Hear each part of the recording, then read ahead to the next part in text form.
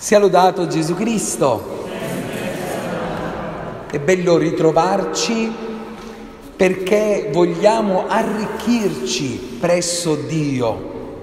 Questo è il motivo per cui ci ritroviamo.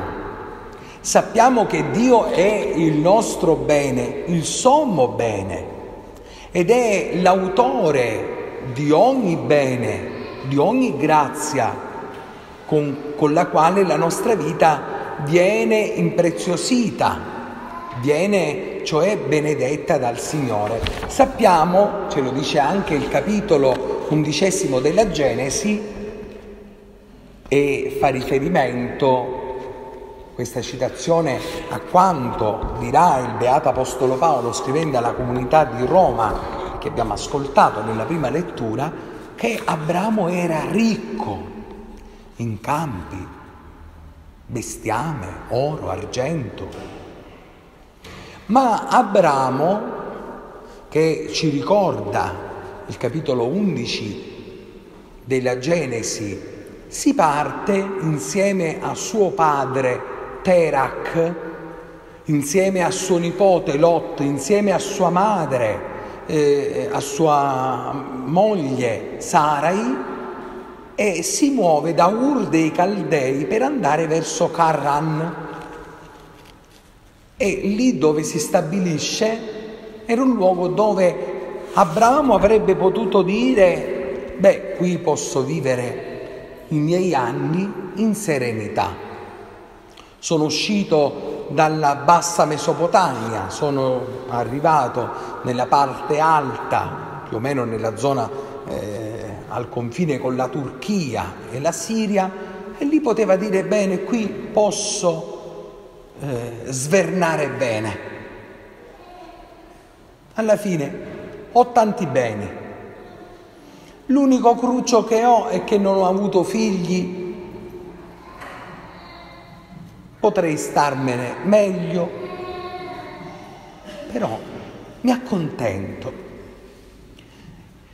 E invece Abramo, di fronte alla promessa di Dio, non esitò per incredulità, ma si rafforzò nella fede e diede gloria a Dio, pienamente convinto che quanto il Signore gli aveva promesso era anche capace di portarlo a compimento, ed ecco che gli viene accreditato come giustizia. Cosa ci vuole dire San Paolo? Dio aveva promesso ad Abramo di renderlo padre di una grande moltitudine, di una grande discendenza, sicché quando si parte da Ur dei Caldei, sarebbe più o meno la zona di Baghdad, Nassiria, quelle zone lì basse dell'Iraq, e parte con un nome nuovo: padre di una grande moltitudine. E immaginate quest'uomo con la sua carovana, con tutti i suoi beni, con i suoi armenti, con i suoi servitori, che camminava, che transitava, e magari le persone che lo vedevano transitare e che si attendava di luogo in luogo, di villaggio in villaggio, domandavano: ma chi sei tu? E magari lui rispondeva: io sono il padre di una grande moltitudine. Aveva 75 anni Abramo quando uscì dalla sua terra. E domandavano: ah sì? E dove sono i tuoi figli? E lui rispondeva: il Signore me li ha promessi, arriveranno. Sta di fatto che quando arrivò a 99 anni, questo figlio della promessa ancora non arrivava. Ma Abramo credeva, ha creduto, continuò a credere che chi lo aveva promesso era capace di portare a compimento questa promessa. E Dio gli aveva detto: io porto a compimento l'opera mia. E Abramo ha creduto. Ecco, questo significa credere nell'adempimento della parola di Dio. Chi è colei che ha creduto nell'adempimento della parola del Signore? Maria. Maria, donna di fede, la Vergine fedele, colei che accoglie la parola e il Verbo si fa carne, cioè la parola di Dio diventa realtà tangibile. Il Verbo eterno del Padre, la seconda persona divina della Santissima Trinità, in Maria assume la condizione umana, si fa uomo, si attenda uomo tra gli uomini per la nostra salvezza. E vedete, a Gesù, che viene a condividere la nostra natura umana, ma non per rimanere con noi, ma per andare al Padre, per spalancarci le porte del cielo, viene sulla terra per operare la redenzione. E ci vuole dire il Signore, stiamo attenti, la nostra direzione, la nostra meta è il paradiso, non dimentichiamolo mai. Noi sulla terra possiamo e dobbiamo chiedere al Signore di vivere a lungo, di vivere bene, benedetti da Dio, prosperosi. Però ricordiamoci e stiamo attenti a non crearci dei piccoli paradisi artificiali sulla terra, perché la tentazione c'è. La tentazione è quella di dire: mi creo un piccolo mondo mio, l'importante è che sia felice io. Poi, quando chiudo la porta, il mondo è fuori, l'importante è che ci sia io dentro e che stia bene io. Questa è la tentazione. E Gesù ci fa comprendere questo attraverso quella parabola che dice ai suoi discepoli, per evitare che ci sia cupidigia, per evitare che ci sia la tentazione dell'accaparramento delle realtà terrene: fate attenzione, tenetevi lontani da ogni cupidigia, perché anche se uno è nell'abbondanza, la sua vita non dipende da ciò che possiede. Noi siamo molto di più. Vedete, le persone ci giudicano tante volte per i nostri vestiti. Vi è capitato mai di essere giudicati per come siete vestiti? Certo, e come no? O di giudicare una persona da come è vestito? Ahimè, può capitare. Oppure di giudicare una persona per la macchina che ha, per la casa che abita. Oh, quanto siamo piccoli, quanto siamo meschini. È come se giudicassimo la bontà di un contenuto all'interno, ad esempio, di un bicchiere, di un liquido all'interno di un bicchiere, solo perché magari è messo in un bicchiere d'argento o d'oro o di cristallo e non sappiamo che liquido c'è dentro.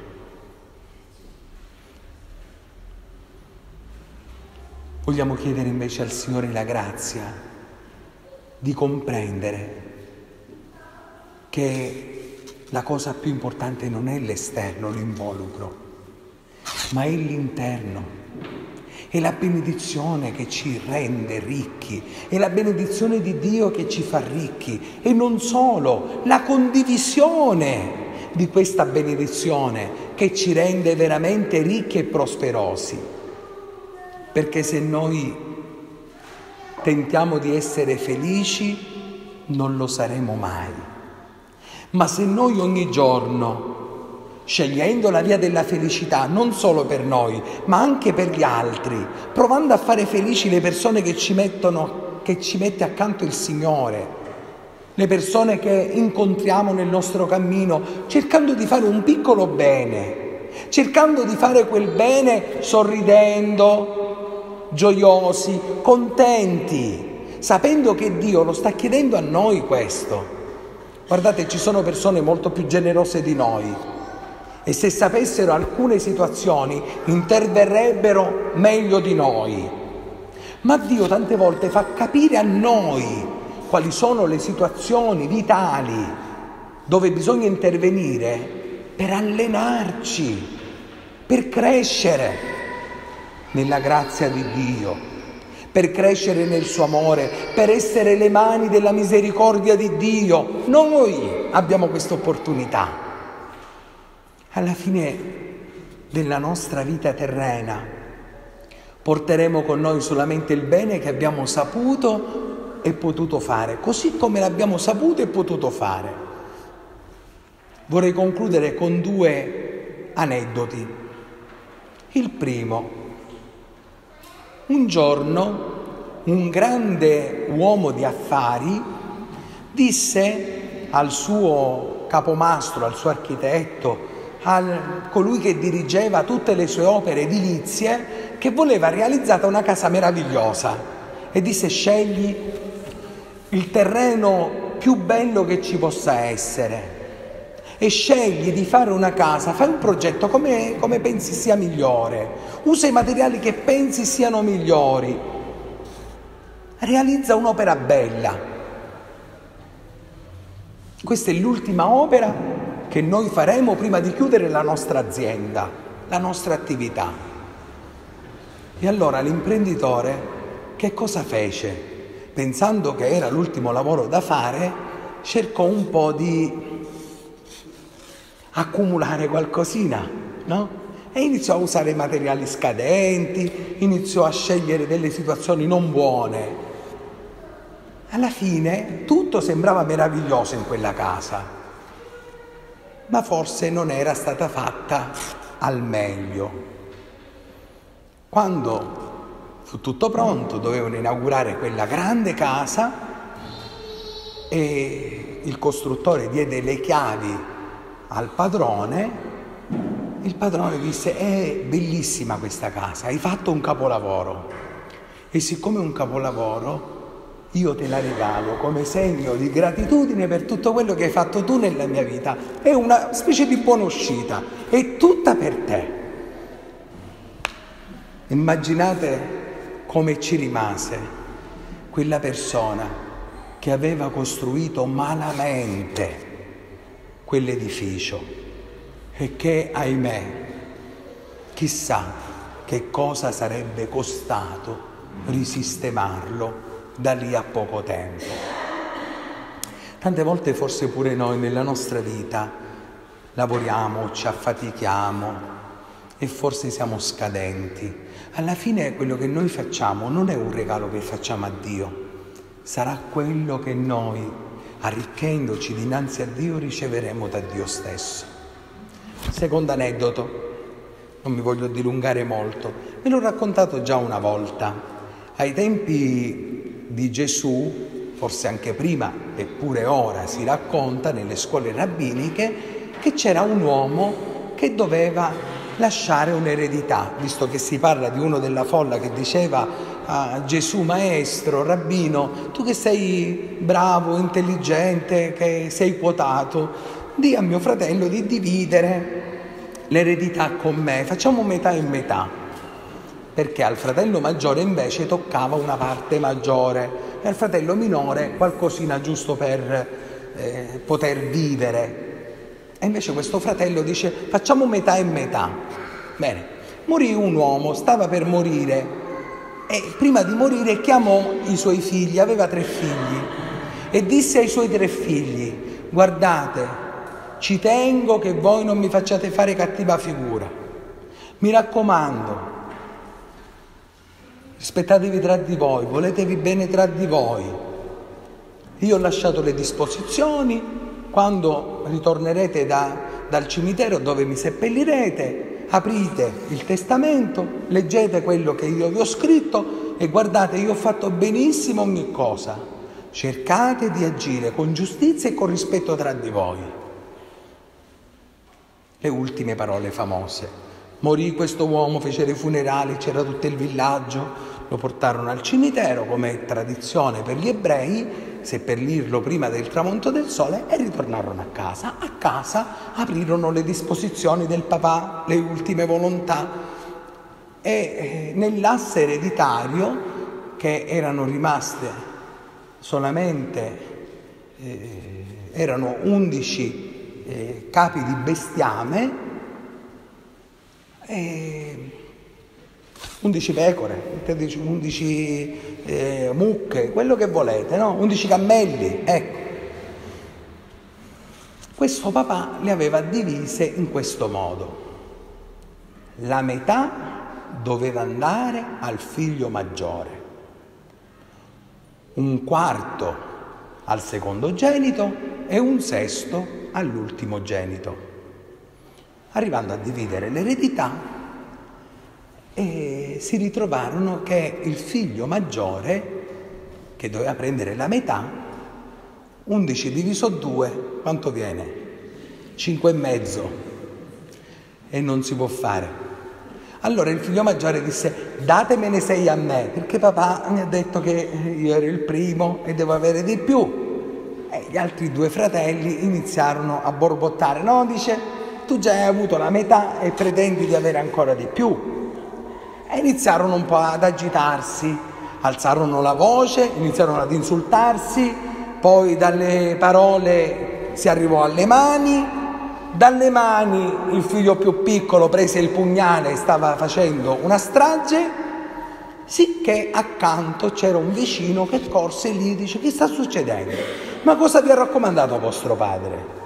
E che vi ha raccomandato? Di essere buoni, di volervi bene tra di voi, di rispettare le sue volontà, di non fargli fare cattiva figura. Che cosa vi aveva raccomandato? Gli spiegarono un po' tutto.